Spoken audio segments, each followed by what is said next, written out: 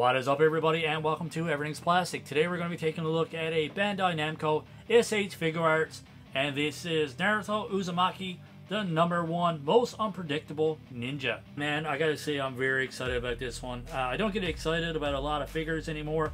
This one is definitely on the top of my list. We'll start by getting a closer look at the packaging. And we have an awesome image of Naruto on the front here, and we have an awesome image of the Naruto figure on the side here. Nothing really on top, just s.h.figuarts, and we have Naruto Uzumaki, #1 most unpredictable ninja on the bottom here. Awesome picture of the figure as well.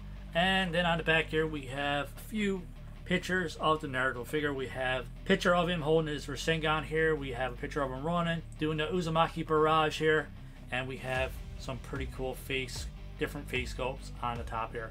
Not sure if I mentioned this side, but we have the awesome image of Naruto getting angry, showing the non-tail fox here. His eyes look fantastic. You got his fangs showing here. Pretty awesome. But that pretty much wraps up packaging, everybody. We'll be right back with this one outside the package to get a closer look. Very excited for this one.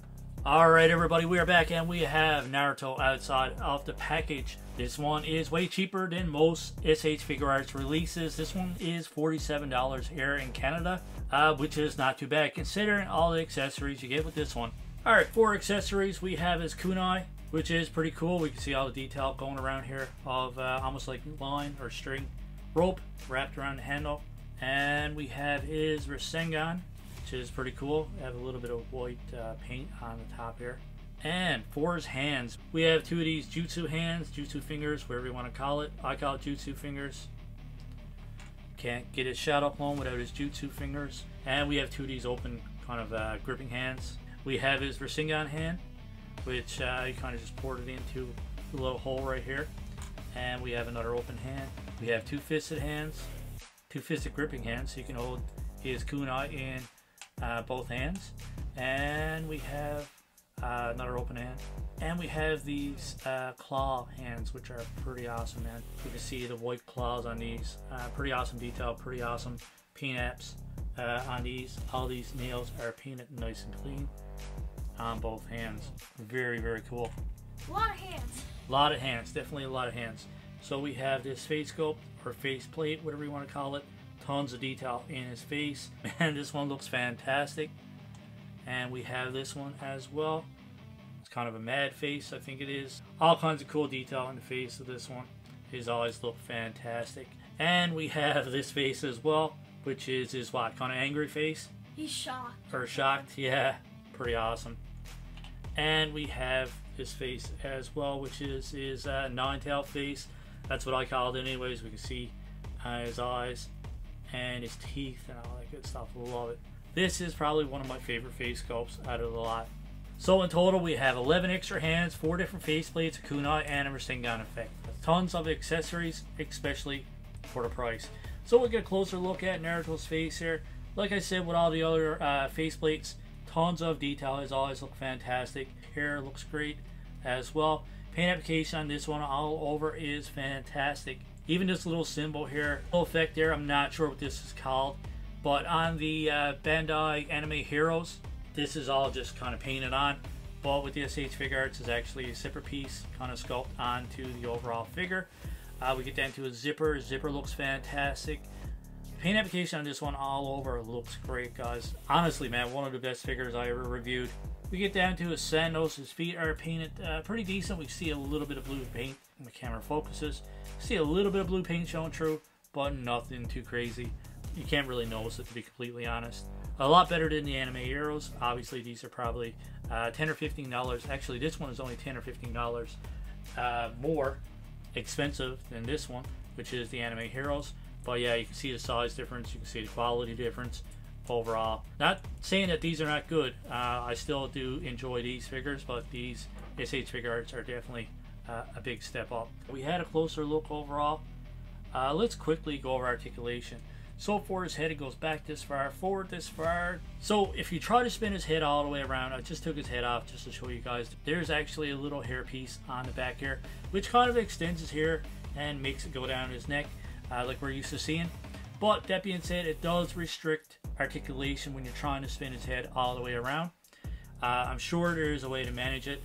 This one is pretty stiff, but you can look to the side and you can move to the side this far. Like I said, if you wanted to get a full rotation, you can pretty much get it if you really want to. But for the most part, it is restricted by the little extra hairpiece on the bottom here. For his arms, his shoulder comes all the way up, man. Great range of motion there. There is a butterfly joint, which you get fantastic range of motion out of as well. There's a rotation at the base. There is a bicep swivel. There is double jointed elbows, which you get awesome range of motion out of that as well. His wrists go back, forward, and all the way around. So great articulation there as well. We do have a double ball joint, so we have a ball joint on top here and a ball joint down bottom. So for the top one, it goes back this far, forward this far. Do get some side to side out of that one. You don't get a full rotation, it's kind of restricted. And as for the bottom one, it goes back this far, forward this far, and you do get some side to side and a full rotation all the way around. Now this little piece here doesn't restrict articulation.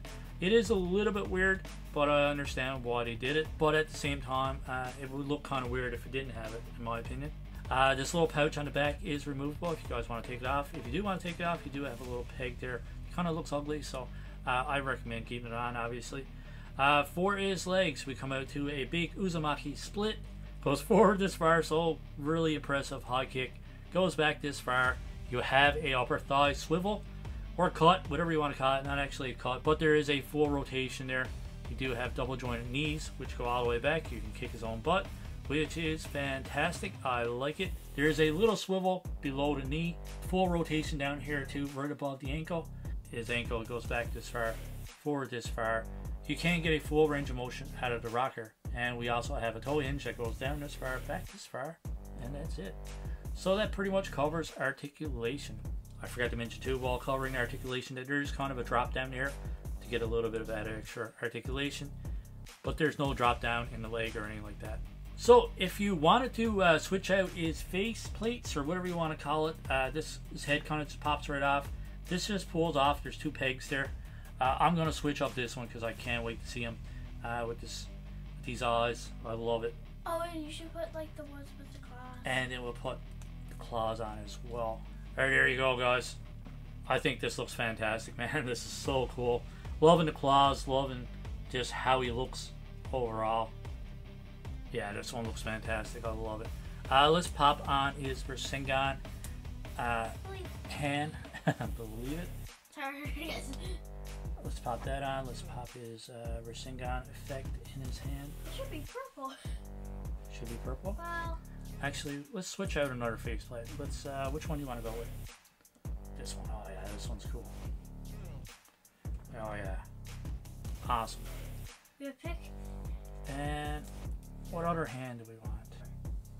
Wait, with the Rasengan, is gonna punch the back for or something? So here we have his Rasengan effect. We have this nice yelling kind of head sculpt on him too. I love the overall appearance of this one, guys. Can't say it enough. Actually, I love this one so much that I bought a second. And I never buy duplicates of figures, but I had to buy a second one of these. So yeah, here we have it, guys. That's his Rasengan effect. Now, I probably will post some pictures on our Facebook group and on our Instagram account if you guys want to see all the other faceplates. And if you guys want to see all the other hands, effects, and all that stuff. Hopefully, I'll try to get this one in some cool poses. But, there we have it, guys. That pretty much wraps it up. This guy looks fantastic. Love it. Alright, everybody, just to do a quick side-by-side comparison. Here we have them next to a Bandai Dragon Stars. And this is obviously Dragon Ball. We have them next to Goku.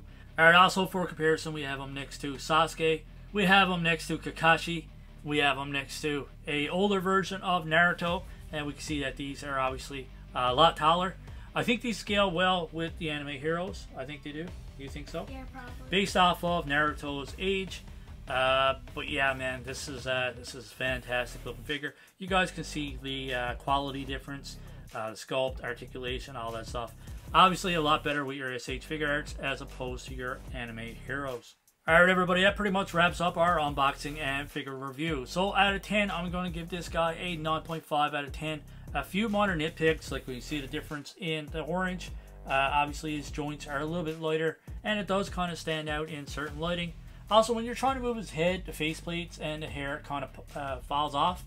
yeah, it's a little bit finicky. I know s.h. Figuarts are like that anyways. If you you kind of got to be careful when you cover an articulation. So that's definitely a minus, but not enough to take off many points. I give them a 9.5 out of 10. What do you give them? 10 out of 10. 10 out of 10? Alright, so a 9.5 for me and a 10 out of 10 for my little buddy Ethan here. So, as always, my friends, let me know what you guys rate this one out of 10 based off of our review.